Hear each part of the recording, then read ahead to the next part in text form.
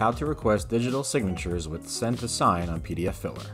Before we get started, don't forget to like this video and hit subscribe to stay tuned. First, choose your document and click the SendToSign icon. Then add the email addresses and names of each of your recipients. You can also choose the conditions for each signer.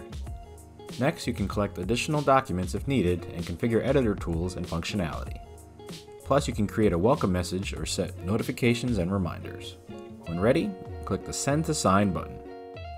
Also, under Settings, you can select the e-sign method. If you work with PDF documents on a regular basis, click the link in the description and try pdfFiller for a period of 30 days absolutely for free.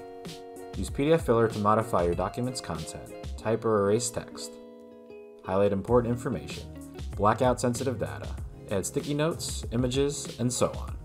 In addition to editing PDFs online, you can print out a completed document or save it to your device as a PDF, Word, Excel, PowerPoint, or JPEG file. Send it via email, fax, SMS, or USPS.